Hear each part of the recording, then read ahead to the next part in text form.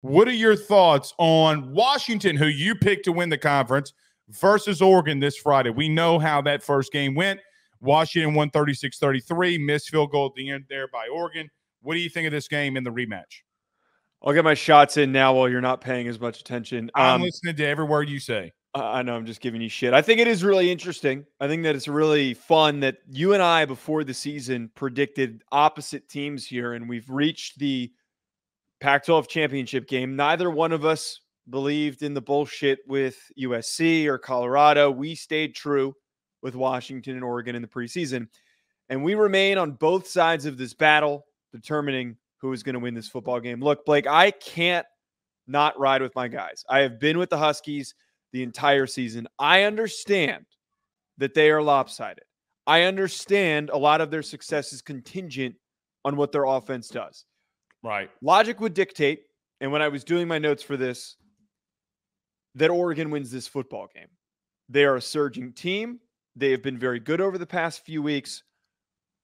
But for me, plain and simple, Washington is a gamer team.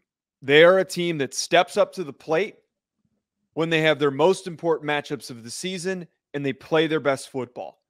They are very streaky, but they have talent on their offensive and defensive line to perform better than the stats indicate. There are going to be a lot of guys on that O-line, D-line that are going to go on and get drafted higher than many people expect. And I think that they show up in this game. We already saw the victory that they got earlier on in the season. They have it mapped out. They know how to beat Oregon again. They don't need to change the game plan. They have it all figured out, Blake.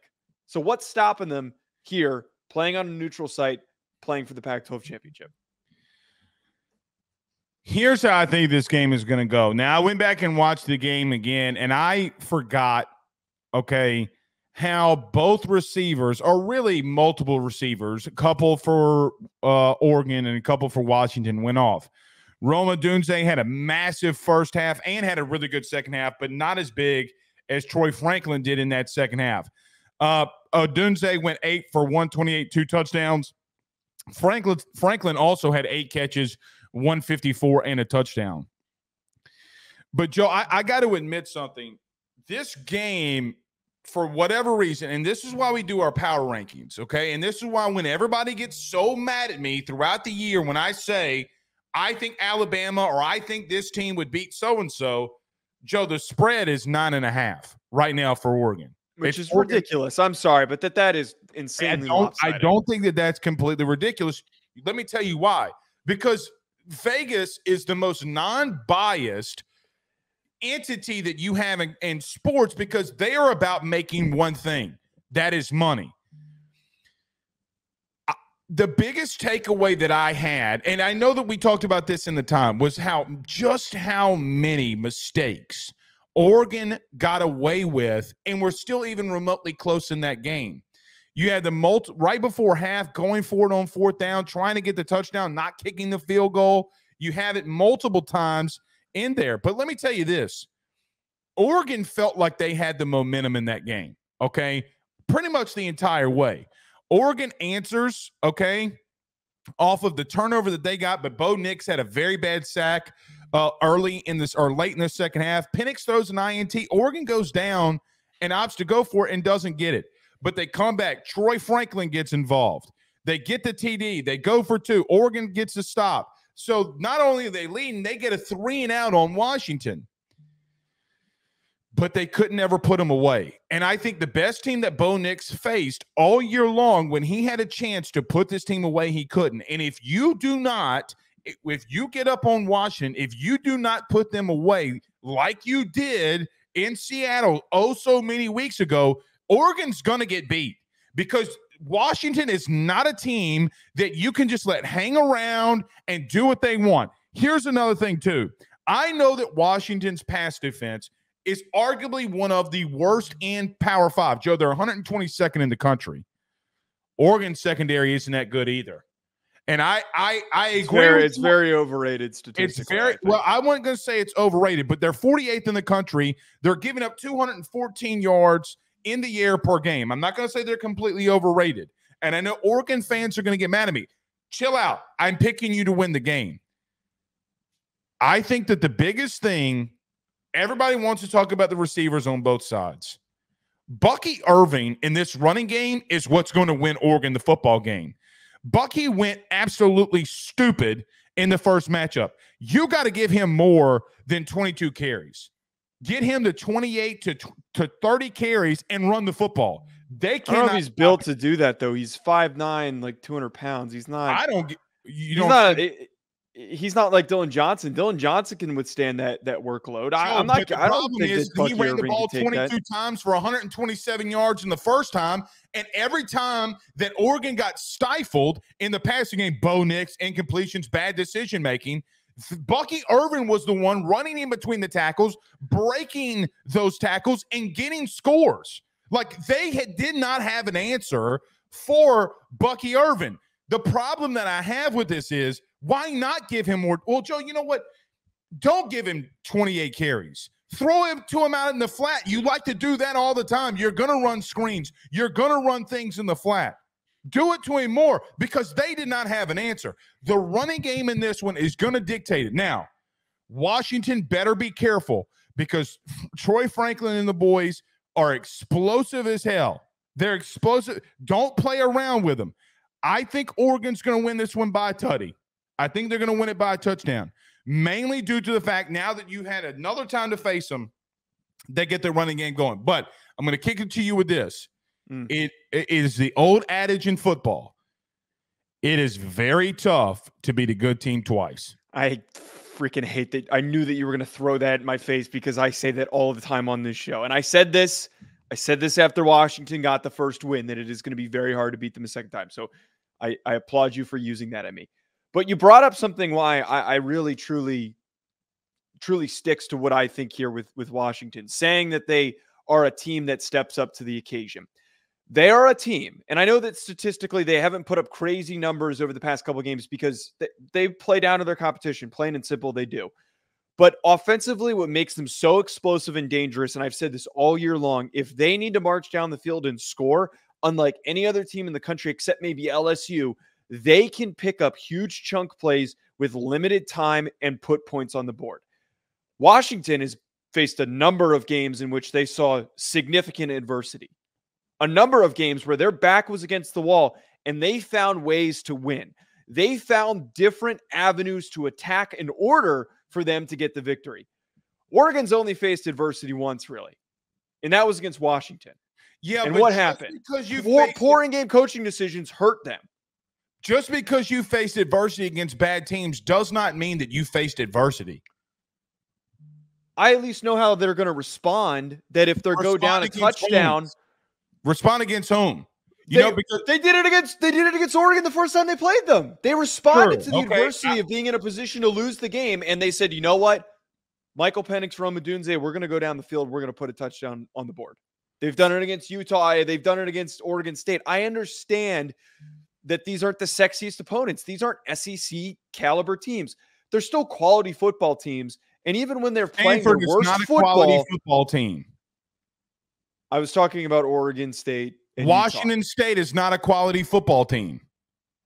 It needs to be acknowledged, and it is worth paying attention to, that when they're playing their worst football, they have still rallied and found ways to win. I have seen it so many times, even just this season, where good football teams have completely faltered in the face of adversity. I look at Oklahoma, we were talking about a second ago, really good example of that.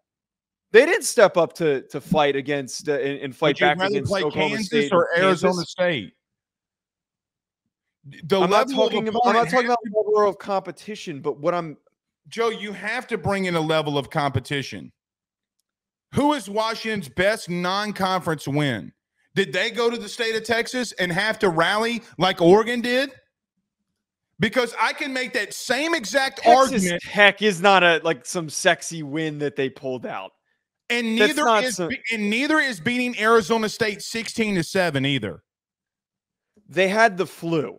That game, I don't think is fair to bring up. They had the flu against Stanford. I heard they had the flu against Arizona State. Joe, I know of a team that played in a championship game last year, and 20 players had COVID.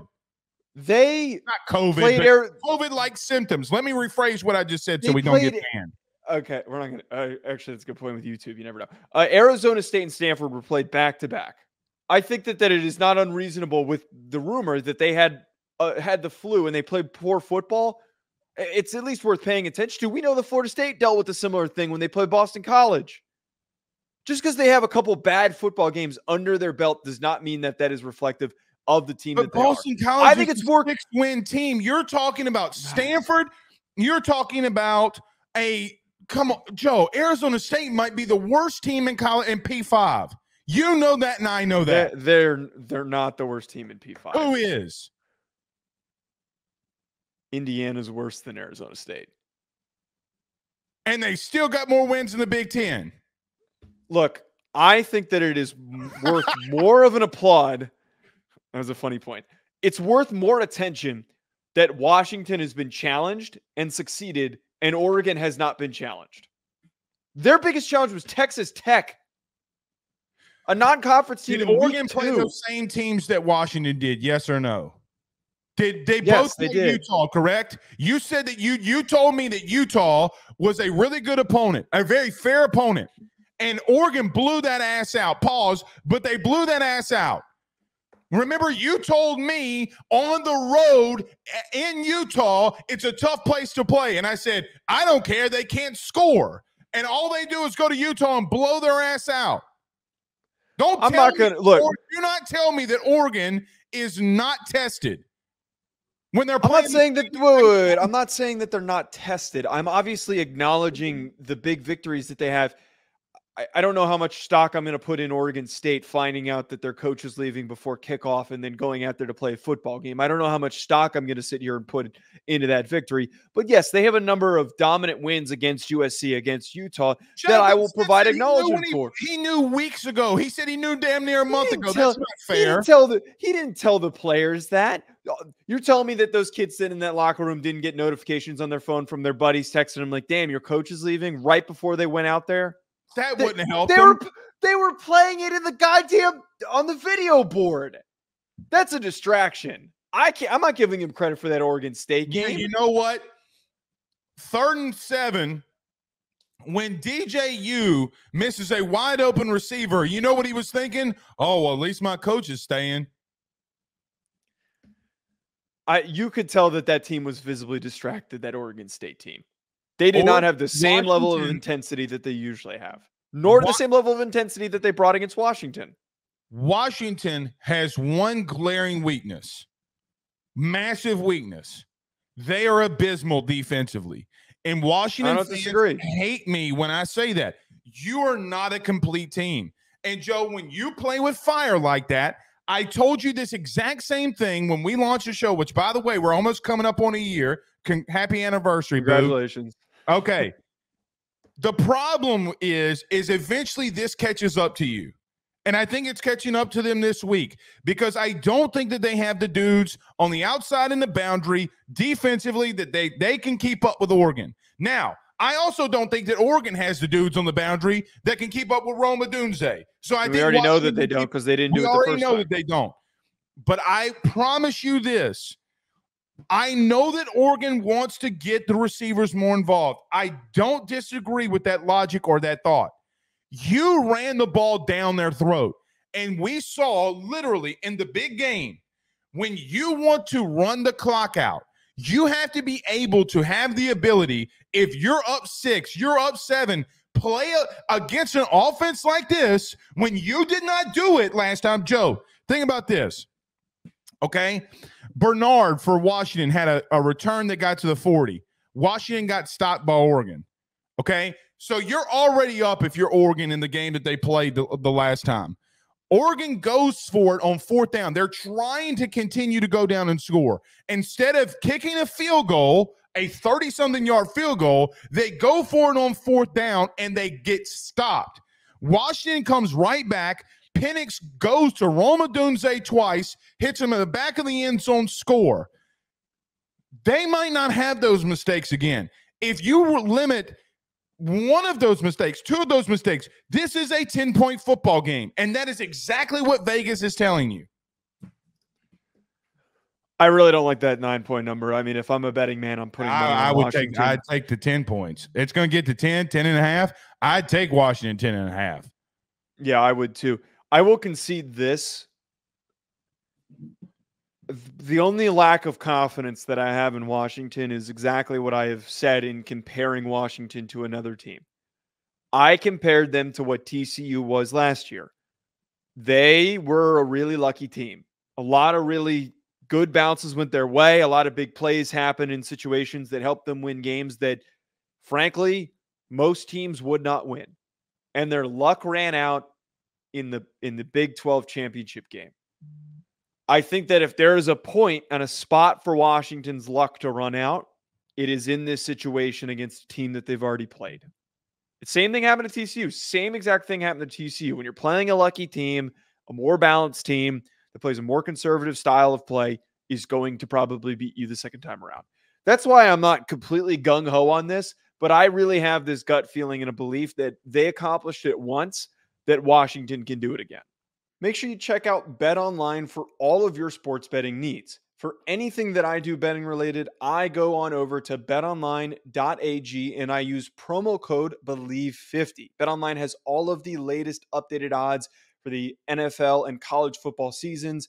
Anything you need, whether it's futures, live in-game betting, no matter what, your football betting needs are met at BetOnline. And again, make sure you use that promo code BELIEVE50, BLEAV 50 to get a 50% welcome bonus on your first deposit. Bet online, where the game starts.